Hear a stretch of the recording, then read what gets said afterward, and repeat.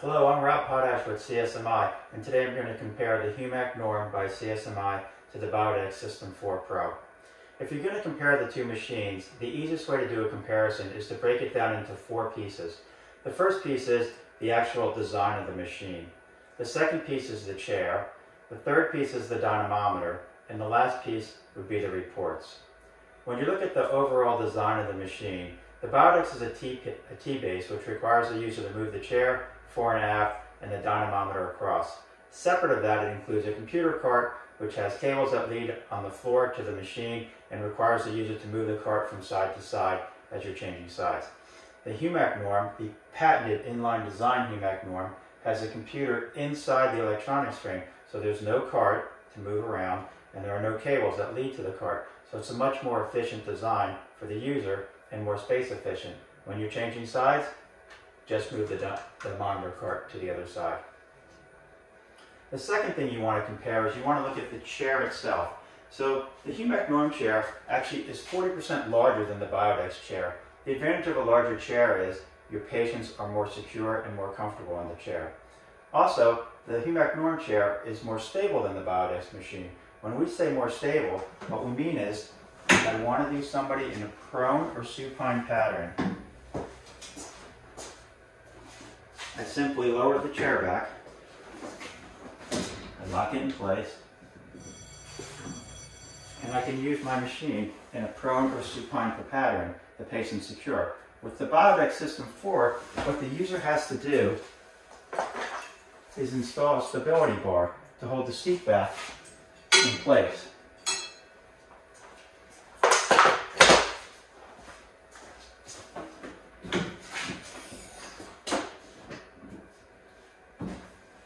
Another advantage of the HUMAC NORM chair is we have what's called a contralateral pad. So the contralateral pad is used to hold the side that's not being tested for knee extension flexion. So if I'm in the norm and you want to test my right side, rather than leave the left side out to flail as somebody's kicking, we actually secure it in place behind the contralateral pad, which gives you better test results because your patient is more secure. So with the HUMAC NORM, the chair is 40% larger, it's more stable, and your patients are more stable. The dynamometer. Both machines have mechanical range of motion stops. The difference is the Biodex mechanical range of motion stops are fixed. So what that means is when you're changing from the right side to the left side, you have to take off the right side attachment and put the left side attachment on. With the HUMAC NORM, because we have what we call adjustable mechanical range of motion stops, first off, our range of motion will always match the patient. The Biodex doesn't do that.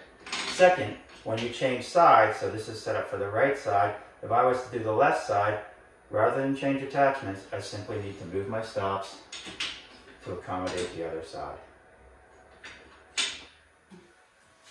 The other big advantage of the HUMAC NORM, it's a combination of the inline design, the chair, and the dynamometer is it's much faster to change sides. So again, the most popular test is knee extension flexion. With the HUMAC NORM, when you want to change sides, the process is pretty quick.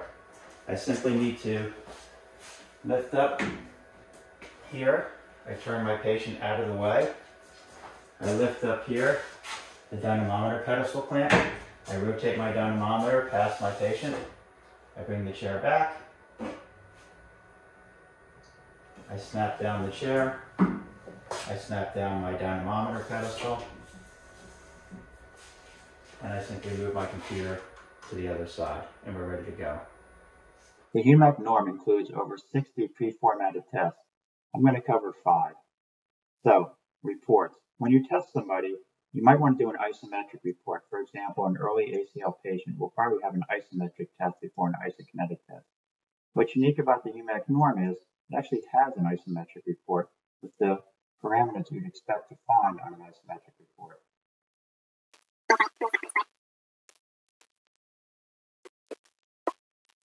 So the isometric test report, starting from the top, is the name of the team, the actual test, isometric, patient background information, the test protocol, isometric at 90 degrees, held for 5 seconds, 3 repetitions. This is the best rep. and then the parameters that you'd expect. So peak torque, right side, left side, deficit. The reason that's red is in the HUMAC program, you can set deficits in the preferences, and if the patient meets or exceeds the deficits, we're going to print them in red so they're easy to find. Coefficient of variation tells us how consistent the patient is from rep to rep. We usually want to see a number of 0.12 or less. And the body weight ratio lets us compare patients of different sizes. The average torque, the peak torque slope, the time to half peak torque, and then the time to peak torque. So you measure muscle acceleration. This test happens to be a 3-angle test, so it was done at 90, it was done at 60, and then a third set was performed at 30. After an isometric test, you might move the patient up to what's called an isokinetic test. In this example, it's a 60 180-degree speed test. So if I click preview, the HUMAC NORM isokinetic test report.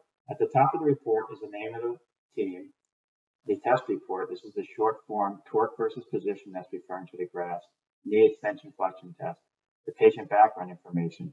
So for the curves, what we see are torque over position. The two curves are overlaid.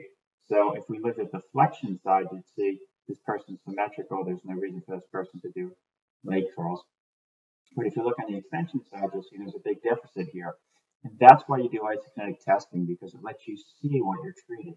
You can see the deficit here, and if you want to know where the deficit is, just drop down to the bottom. So 90 degrees is where they start to deviate, and they come back together at around 30 degrees. So this patient would have an exercise protocol, which would involve short arc repetitions through this range. If I go down my test, my protocol is isokinetic, concentric, so kick pull. My test speed is 60 degrees, 5 repetitions, extension values, flexion values. So peak torque, it's in foot-pounds. You can also set it to Newton meters. Best repetition, you can also set it to average. Right side, left side, deficit. And again, the deficit is in red because we can set deficit thresholds that if the patient meets or exceeds, we print in red. Coefficient of variation is how consistent my patient is, and body weight ratios let me compare patients of different sizes. Peak torque is the top of the torque curve. Work is the area under the curve. And range of motion, make sure my patient's traveling the same distance. My work values should be similar. And then this would be the high-speed test results. Okay. If we looked at this test and the curves overlaid, the deficits were small, we would stop. But looking at this test, you could see there's a deficit here. We might want to dig a little deeper. Dig a little deeper would mean a curve overlay report. So I'm going to click angle. Okay, the HUMAC NORM curve overlay report overlays both sides, and then it subtracts the two. So if we start at the bottom for flexion, so this is a knee extension flexion test, so these are my hamstrings. So my right and left side overlaid, you can see there's not much difference. What we also do is we subtract the two and create what's called the difference curve. So ideally it looks like this, the difference curve runs along the bottom. If we go up to extension, the quadriceps, again, if the curves are related, it'd be great, but they don't. So we see a separation here. So if we look at the difference curve, it's kind of running along the bottom, and then it pops up here. There's the maximum deficit at 70 degrees in the range, and then it kind of comes back in line. So if we want to document these points, what we can do is we can just say, okay, well, let's put in 30. So there's only one deficit there, 1%. I can move it around. I might want to measure 70. That's the maximum deficit. And at that point, my deficit is 31%. Then I might come back here and go up at 95. So if I was building a training program for this person, based on this information, we wouldn't be doing hamstring curls because the patient's fine. We wouldn't be doing terminal extension exercises because there's no deficit here. We'd be doing short arc exercises between about 95 and 30 degrees in the range of motion. If you test a patient twice, the first thing they're going to ask is, how did I do compared to the last time? So what we need to do is get what's called the progress report. So we click progress. It's going to list all of our tests. We need to find 2 tests with the same protocol. So we'll take this test and we'll make that our initial test. And we'll find a second test with the same protocol. We'll make that the follow-up test and we'll press preview. And what this will do is it'll place the 2 reports on the same page and subtract them from each other. The HUMAC NORM progress report. At the top of the page is the name of the team, followed by the report label, followed by the patient background information. For the graphs, we overlay the graphs for the initial and the follow-up test so you can get a visual comparison of the athlete's performance. Moving down the page, you'll see the protocol was isometric, concentric. The speeds were 60-60, and it was 5 repetitions. Across the top of the columns, extensors and flexors. Test 1 results from 8.4, test 2 results from 8.7, change between the two. Small difference between the norm and the Biodex progress report. The norm progress report actually has right and left side data for the initial test and the follow-up test. The Biodex progress report only compares the involved side from the first time it was tested to the involved side from the second time it was tested, so you can't see how the deficit might improve over time. You can with the HUMAC norm. So right side, left side tested at the bottom, highlighted if they exceed a value, and then work repetition, and then the range of motion. The last report on the HUMAC norm is the group summary.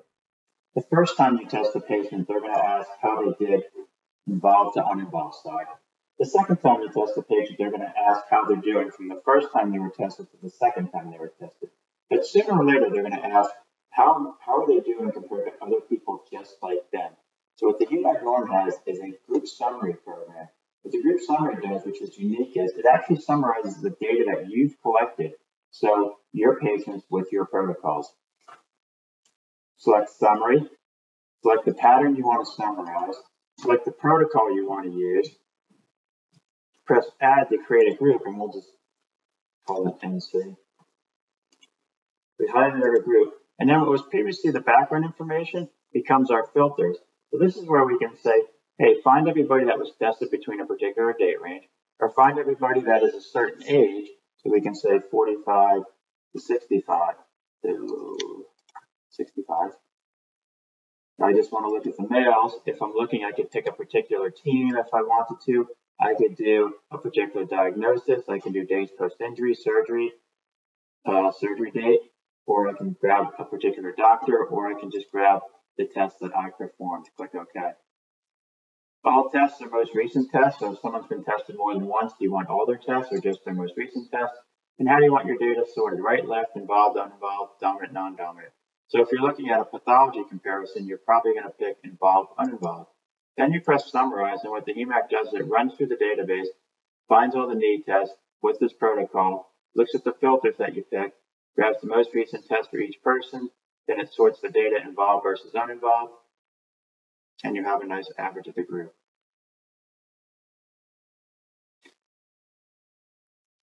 And then what you can do to take it one further is, and then you can say, take this individual patient, this test, and compare this test to the group average. So if I did that, what you'll end up with is the name of the team, the particular person's background information, the group summary filters that we used, who it found, and then this would be the patient. This is the average of the group, and then this is the difference between the patient and the group. So this patient is exceeding the group average.